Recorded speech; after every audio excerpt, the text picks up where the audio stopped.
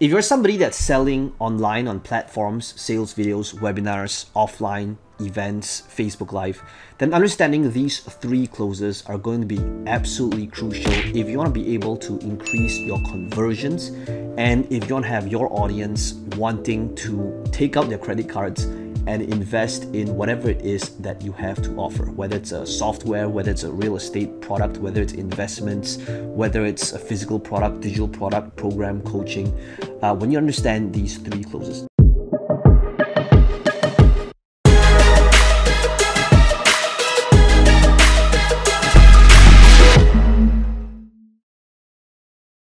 Now, you see, these three closes are basically three closes that I've utilized in selling both online and offline. And if you give me the next few minutes, I'm going to show you exactly how you can start applying these techniques as well. So I'm going to head over to this slide deck over here and show you what I mean by how do you create this buyer frenzy where your audience, they are listening to you speak, present, and at the end of it all would want to invest. How do you do that? How do you have them hanging on to your every word? So one of the things that I've been doing for a really long time before the whole lockdown happened, something that I enjoyed a lot, was speaking and doing keynotes. And one of the things, this event over here was this was in Brazil, in Sao Paulo. And for me to head over to Brazil is a 30+ hour flight. And one of the things that the organizer asked me is what was my speaker fees, and in order to get me onto this stage.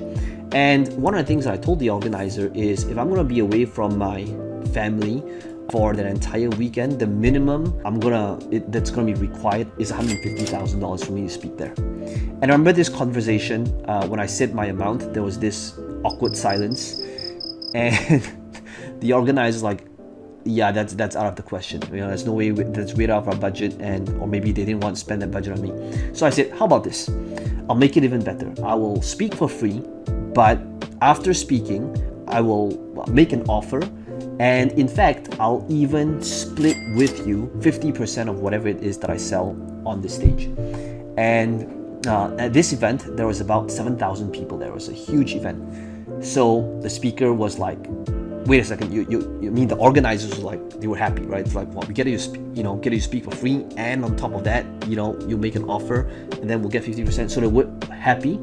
And at the end of it all, this is what it looked like. So at the end of it all, I made an offer, and like there were like 9 tables like this around the entire room, and it was absolute madness and chaos. Now, this thing over here, this is a marketing terminology called a table rush. A table rush in the world of speaking is how do you present an offer. Could be for a physical product, could be a digital product, could be for training, could be for a service. But ultimately, how do you get people into this buying frenzy? And at the end of it all, we closed about 11% of the room for this offer. And the organizers, let's just say that the sales generated covered more than the expenses of the entire event. So this first thing here, you're probably thinking, so what does this have to do with anything? Well, everything. It's because ultimately, if you want to be able to sell anything online, whether it's through a sales video, whether it's through a webinar, you got to be able to create a presentation, have your audience hanging on to your every word, where you're delivering value, and make an offer and get people to take action. Not just take action anytime, but right now. So the question is, how do you do that? How do you do that across your platform? So this is the first one. This is the most kind of standard type of close, which is a straight call to action. So you make that presentation, and at the end of it all, you say, for those of you who take action right now, there's a button below this video. You can click on add to cart, or it could be the case that you head over to this specific link, .com/link. Go ahead and check out, right? So this is how this can be applied in the regular world of online marketing. But let's talk about this second close. Okay, now the second close is what I call an application or Pied Piper close, which is, this is applicable when the events are much smaller. And for example, here, I think this room was about maybe 100, 150 people or so. And one of the things that I do is whenever I am thinking about working with my ideal clients, I want to make sure that I'm not attracting nightmare clients. You know what I'm talking about? Have you ever worked with a nightmare client? This is a nightmare client where, have you ever taken on a client where you know you shouldn't have, but you took them anyway, because you wanted to make that extra sale. I know I've made that mistake as well. And one of the things that I do now to make sure that I don't work with nightmare clients, or at least minimize the odds of working with a nightmare client, is I get people to apply so that we fill up a form. My team gets to see and filter if they're the right fit, and if they're the right fit to work with each other, if I feel that we can help them and get ROI for them, that's when we accept them to work together with us. So this is how it typically look like. This is called an application or piper close, which is I make an offer. It's not for everybody, and I say, for those of you who want to be able to apply, you can come forward and work together and decide to apply for this strategy call, and we'll see if you're qualified based on the form that you fill up, and we'll decide if we're a good fit for each other. So normally, typically when I make this application call to action, I would have a good 80 to 90% of people apply. Now, is everybody going to be a good fit? Absolutely not. There's a lot of people that might just apply because everybody seems to be applying, and we usually accept maybe about 50% of the people that actually apply. So this is how it typically looks like.